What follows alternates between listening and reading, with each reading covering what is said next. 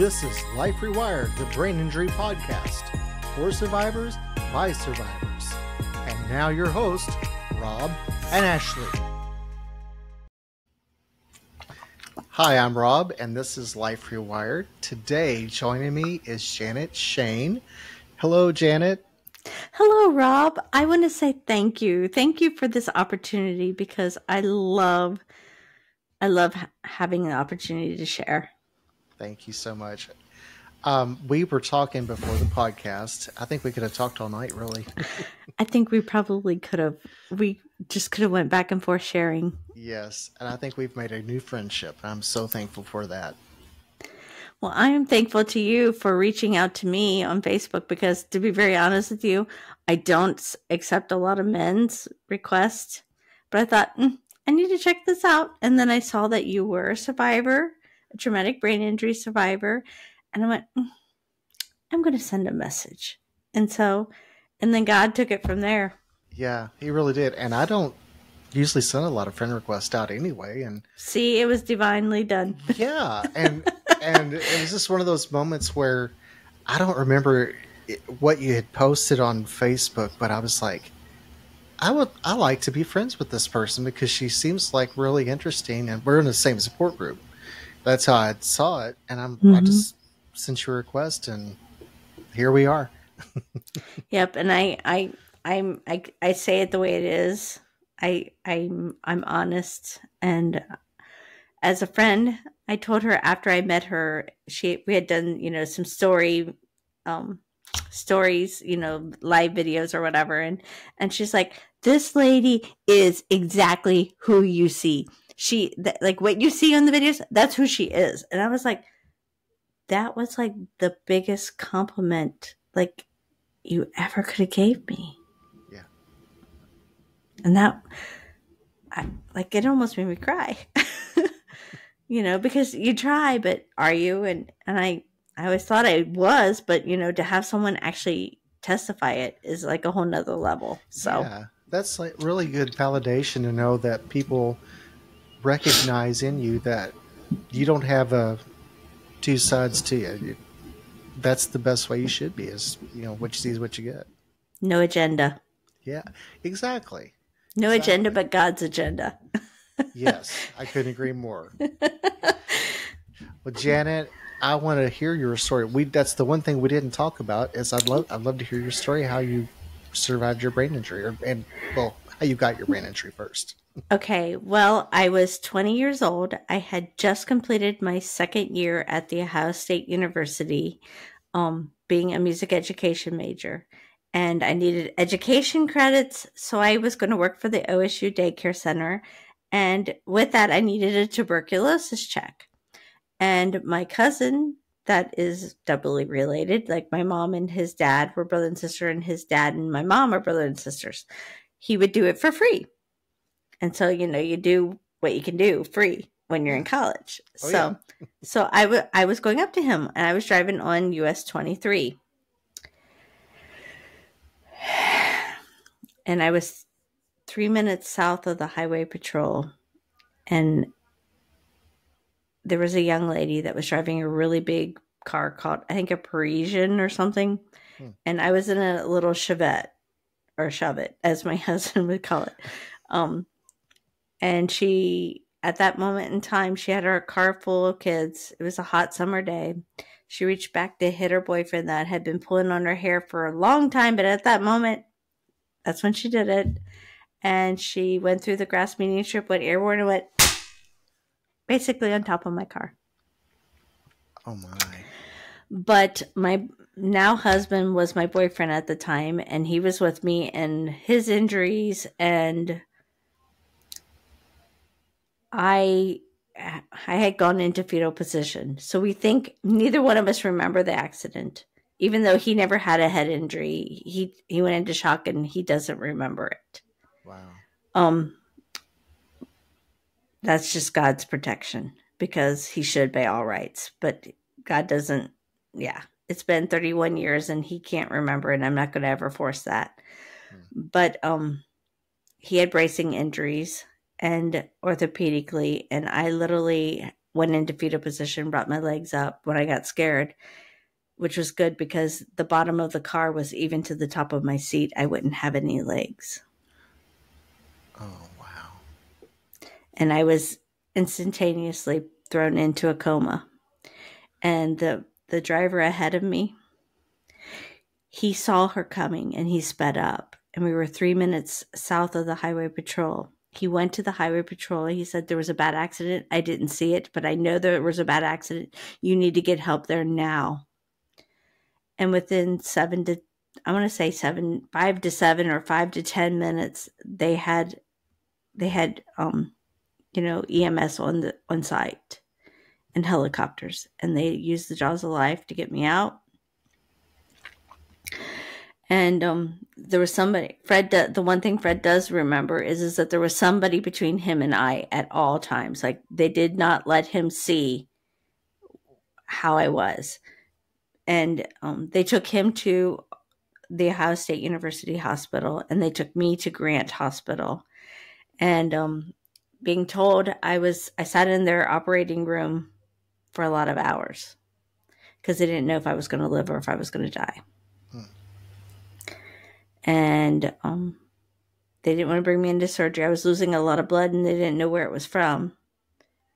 But they didn't want to do anything because they didn't know. So they gave me a pint of blood, and then they eventually did take me into surgery, and here my liver had been severed. And they don't have to fix it. So they did like this huge incision on me, which I'm glad they did, but it wasn't necessary because all they did was shut me up and give me blood, and it healed itself. So, but it's just a characteristic, Mark, and it is what it is. And I was in a coma for 4 days, and the neurologist or the neurosurgeon, whoever it was, he knew I was a musician. And so he's like, we need to play music around the clock. And so it was close enough to when classes had ended. All my friends that were still in town and all the professors, everybody was coming down to the hospital, was bringing them music, things I had played, anything to help jog my memory to bring me back. And I eventually came out, but it's not like you wake up and like, oh, hello, how are you? It's, I mean, I don't even know. I don't know exactly when I really start. I have some funky dreams. Like, I remember seeing some dinosaurs from the Jurassic Park, which is back in the 90s, the movie, and some purple cows. And then I remember, like, I had to go to the restroom, and I evidently was trying to get out of bed, but I remembered pushing up, and I had hurt my wrist. But that's all I remember from the first hospital. But I was on life support for 2 weeks. And my mom kept begging, give her one more day to breathe. Give her one more day to breathe. Give her one more day to breathe. And eventually I did, and I never ended up getting a trach. And I've been told by my friends that if you were not positive, you were not allowed in the room. My mother would not let you in. If you couldn't hold it together, then you were not allowed in. Because she wanted to surround me with nothing but love and prayers and positivity. And my one college friend now has faith more than she ever did. She was a Catholic girl and went to Catholic school. But my parents showed her what true faith meant. And now she has been more of a believer ever since. And also, my high school friend, when she came up, she knew it was me because my head was big, but it was still my nose. So, and then the neurosurgeon had given my parents a choice of 3 places in the United States because I was only 20 years old, and he wanted to give me the best chance he could because they didn't really expect me to ever get beyond the nursing home, like to ever really function well ever again. Wow. And the lifelike nurse had said, she had picked me up on her birthday, and she was wondering if she had done my parents a disservice by bringing me in. And I said, well, I'm here. She's like, I know, and I don't understand it. But they could either take me to a place in Pennsylvania, a place in Georgia, or the Ohio State University. Well, that was a no-brainer. I live in Ohio, and I was at the Ohio State University, so my mama stayed at my apartment and had her car broken into the first night or two. Oh And so I was no. freaking out because she wasn't coming, and I didn't understand, and da da da da da. But I was there. I was at Dodd Hall back in those days. You could do inpatient rehab, and the girl that had hit me, God bless them, they had an umbrella clause, $1 million umbrella clause. So I was not limited on the amount of therapy I could receive. Oh And I good. was there for 7 weeks and a day. And then I came home and I did 3 months of outpatient rehab at Dayton at the local hospital. And it was an hour drive. And I would go down on Monday. And then on Monday night, I would stay with my sister that lived halfway there.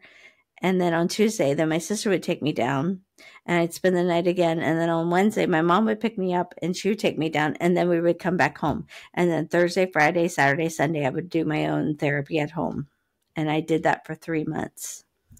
And I went to that outpatient rehab and I left Dodd saying, I'm going back to school in January. And they're like, we'll see. And I'm like, no, I'm going back to school in January. I went back to school in January. How I ever did it, looking back on it now, no clue. Okay. Because I was sleeping 12-hour nights and taking 2 or 3 3-hour naps. Mm. To just heal. And it was winter in Columbus, and it's not a good way. It's harsh. And I remember Yeah. calling my mom one day. I fell, and she's like, "Are you okay?" And I'm like, "Yeah, just my pride's broke, but it's okay, Mom." And life was good. I mean, I made the best of everything. And also, when I was in that inpatient rehab, the first memory from there, they gave me my shower, and I was in that wheelchair that's like a toilet seat, and I knew what they were doing, but I knew I couldn't do it. Mm. And I knew I was 20 years old. They left my room. I was sitting in my wheelchair and I was looking out the window. And I just started to cry. I'm like, Jesus, God, this is not okay. This is not okay. I know what they were doing, and I know I can't do that. And I'm 20 years old. I am going to get my degree. I am going to get married, and I am going to have children. Do you understand me? This is non-negotiable. This is exactly what's got to happen. And from that day forth, I had to be able to do one thing physically, whether it was try a new food or, do something at therapy or every day. And it was literally one little thing every day. Baby And when I went to steps. bed, I thanked God for helping me get my degree. Mm. Thank you for helping me to get married. And thank you for helping give me children. And I never questioned it. I prayed from June of 93 and I got married in 97, and I literally did it every day. And now that knowing what I know now, that was really the law of attraction that God had given me, because I was clear about what I didn't want, and I was really clear about what I did want. And I took action to achieve it, and I just entrusted it and gave it to the Lord. That's what it takes. Yes.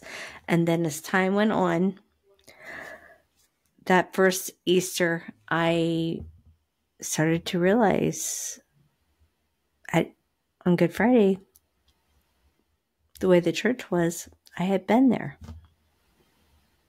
How the lights were dim. And then I started to realize that I had seen the tunnel. I had gone through the tunnel. I had been at heaven. And then I I can remember it like it was happened just a bit ago. I was really tired. I was like, oh, I'm tired. Jesus went, "You're going to be okay." And I went, "Oh, okay." And so that is why I am here. I know that if Jesus hadn't told me at that exact moment, I wouldn't be here. I don't know if that was in the split seconds of the I don't know. I don't know the science. I will never know.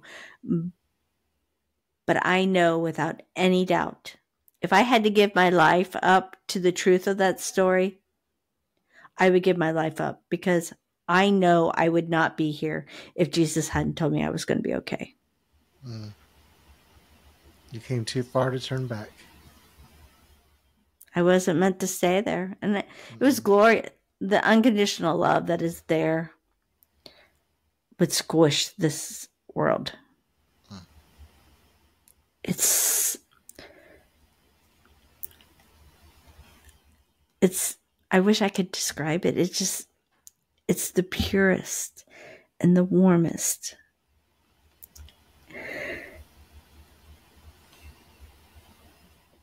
The sun times 100 or 1,000. I mean, it's glorious. And I also have taken a vow to be childlike to my last breath. And I wondered why. Why do I want to be a child at heart? A child loves unconditionally. They don't know how not to love. They're taught by the world how not to love. And so that's how I will be childlike to the day I go home to see Jesus, because I want to share that with others. I love that. That is beautiful. I can see that in you too. And when I get giggly, it's fun.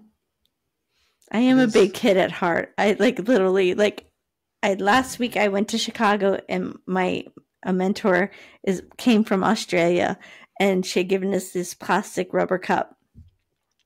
And I could hear there was something in it. And I was like, oh, there's something in here. And so I'm like, I took off the lid. And I started to laugh like, oh my goodness, golly gee. And like people were like, what's up? I was like, check inside the cup. And they're like, what? I'm like, it had these little kangaroos that say, I love Australia. And they were keychains. And oh my God, it just filled my heart. Because I got a little piece of Australia. I've never been there. I don't know if I'll ever make it there, but I have a little piece of Australia. I have a kangaroo. Actually, I have two. That is cool. That's my goal too. I want to get to Australia one day. Will I ever make it there? Probably not, but no. You just say you decide where you want to go, then you take a plan of putting a little bit back and you entrust it to God, and God will take care of it. I just need to get a boat that'll go there. No, no house. Just let God take care of it. God will just put it out. I want to make it to Australia. I want to see John and have two other friends that I don't remember their names off the top of my head, but everything happens for a reason at its appointed time. I agree with you. That definitely is right. That is the quote that I have in the second book that I showed you earlier that I wrote my chapter in. And I am claiming that quote because I looked it up and I did not find that anyone else has ever said it. Everything happens for a reason at its appointed time. I totally believe that. If you just look around you, the signs are there everywhere. Yep. I've heard countless stories of, I wouldn't be doing this if it hadn't been for that. Yeah. Yeah. Now, with what had happened to me, I mean, I didn't go into great detail of, but I did, like most of us, I had to relearn how to basically do everything. Yeah. And the Did biggest you? wake up was is when I went back to college after those 6 months. I sat in class and I knew I was supposed to be taking notes, but I didn't know how to take notes.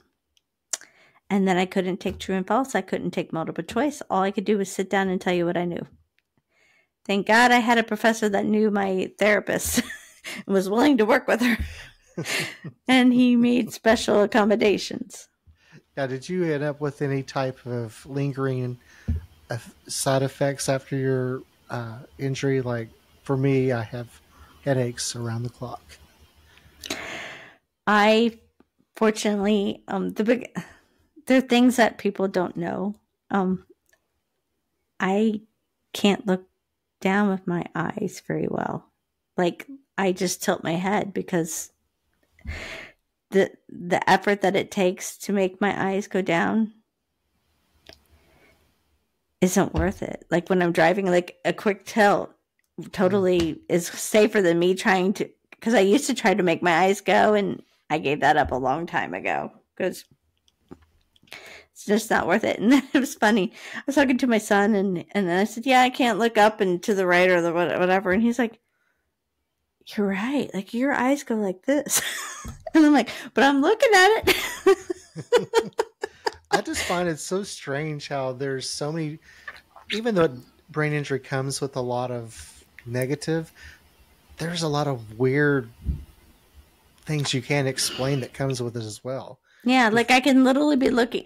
Also, my reticulator activating system does not always pay attention, but I can be looking at something, and just because I'm looking at it doesn't mean that I'm really processing what I'm looking at. Because Fred will be like, it's right there in front of me. I'm like, where? Like, huh? I don't see it. And I like get literally, that. because my brain is not taking in that process, the process of that item being there. Or if I think it's in a certain spot, I won't find it because I think it's here and it's not really there. It's over there. Hmm. The hardest is out in nature. I love it, but they'll be like, "Oh, there's it," and I'm like, "Where?" And it's usually gone. But every once in a while, I will catch it, and so then I'm like, woohoo! Those are pride moments. And then also my left side, I was paralyzed. I had been totally paralyzed, and I'm not sure why, but I have full range. I have full movement on my left side, but it is weaker. Like with cooking and that, I've I've had to learn how to like spoon things out instead of holding the pan. Yeah, you we know. learn how to adjust. For me, I played by ear the piano, and before my injury, I could only play in the key of B flat. Mm, Now I can play in B flat, C, and F. excellent. Who knows why? There's a reason beyond your knowledge, is what I'm going to say. And then Oh, there's weird things like I can't drive next to a train. It's not because it's like a fear or a phobia, but it literally makes me sick to my stomach because of that movement mm, next to me. I can't do it. I've got to pull yeah. over. I'm. I don't have any of that. Like, yeah, I mean, I had headaches at one, and they were labeled post-traumatic headaches, and I took medicine for a while, and stress would definitely make it worse. Hmm. But I don't get those. I don't, and I don't have any seizure activity, so I don't have to take any medicine. And, but in June, I found out that I had bone on bone in my hip, and I didn't know that. And, and then after that, then I also found out that, I have lymphedema and lipedema. in my legs, and that's where the pain is. And as long as I wear compression wear and I put on my space pants every night to get the fluid out of my legs, they literally look like space pants. Okay. My aunt has that. She calls it her legs. She goes, I got to put my legs on. I call it my space pants.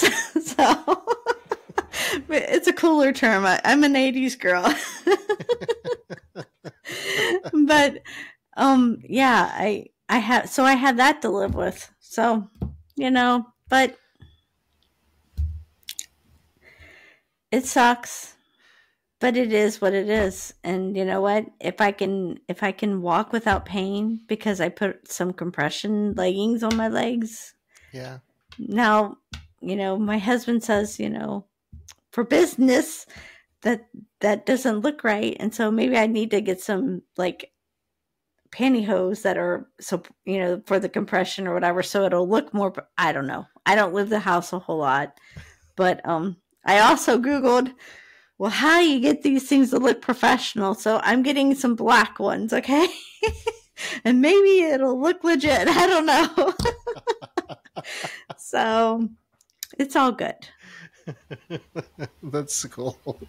You're so fun. I tell you, I'm really thankful that our paths crossed. So am I. You are exactly what I was seeing too, okay? For your FYI, because I'm really picky. You have to have multiple things in your feed for me to know that you're legit and not a bot. And then I started to look in the group and I was like, okay, no. And he had a podcast and I love guesting. Okay. I don't own my own podcast yet. Yet is the key word. But I enjoyed doing them. But I have to say, this is the first one that I'm not getting all sweaty armpits. So thank you. Well, you're easy to talk to. Thank you. a lot of people have said that, and I'm just me. That's the only thing I can bless say. you. You are beautiful. And I will say that you're a welcome guest anytime. And I forgot to, at the very beginning, I forgot to say Ashley is not here. And I want people to know that Ashley is okay. Everything is fine. She's got some issues going on. And she will be here when she can. But she wants me to continue going forward so that we can continue bringing content out weekly to you guys.